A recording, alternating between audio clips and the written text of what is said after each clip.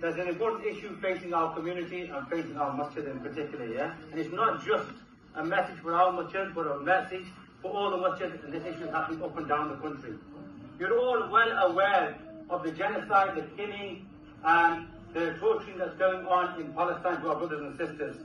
The reason for us speaking up today is because of the fitna that is being caused in our masjid and the failure of those in the mosque committees to do what they need to do, which is to enjoin the good and prevent the evil and stop siding with the Zionists.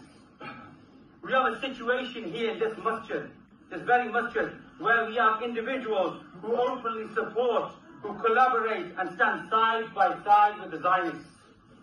And that those people have supported and endorsed the genocide in Palestine of our brothers and sisters. This, my brothers, is unacceptable. This is treachery. That you have people in the Masjid Committee who can side with and campaign for those who support the genocide of our brothers and sisters, at the same time be running the Masjid Committee here. On the same day that the Zionists sent in dogs to our mothers in their bedrooms, to drag our mothers out, to attack viciously our mothers, the same people from the Mosque Committee were rubbing shoulders with Keir Starmer, the Labour leader. The same people were sitting around the table having dinner while our brothers and sisters were starving in Palestine. And let me make something this clear, brothers. This is not about a particular army or a particular party. This is not about a particular individual. We don't support any of them. But this is about what's happening in our masjid, the treachery and the hypocrisy that's going on. Okay? So this is a treachery and a betrayal. My brothers, you and I will be accountable on Yawm al-Qiyamah. Well, we have some simple demands. What we want is the masjid and every masjid committee in Stoke-on-Trent to acknowledge that they will not have any Zionists in their executive committees or any Zionist supporters within their executive committees. So anybody that belongs to any of these major parties, that be Labour, Conservative, or any party that has supported the genocide, they need to be removed from executive roles.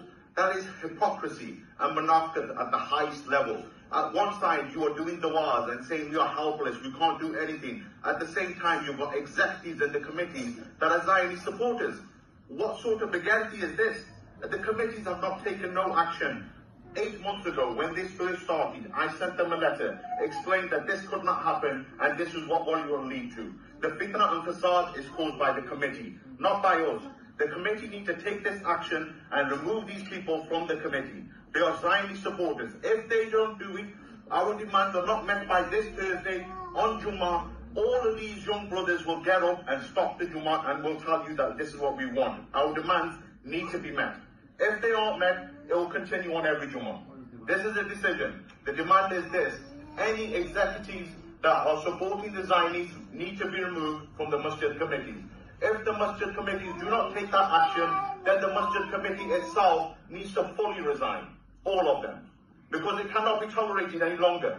The youth have had enough of the inaction or no action from the committee. We've had enough. It cannot be tolerated any further. There are red lines.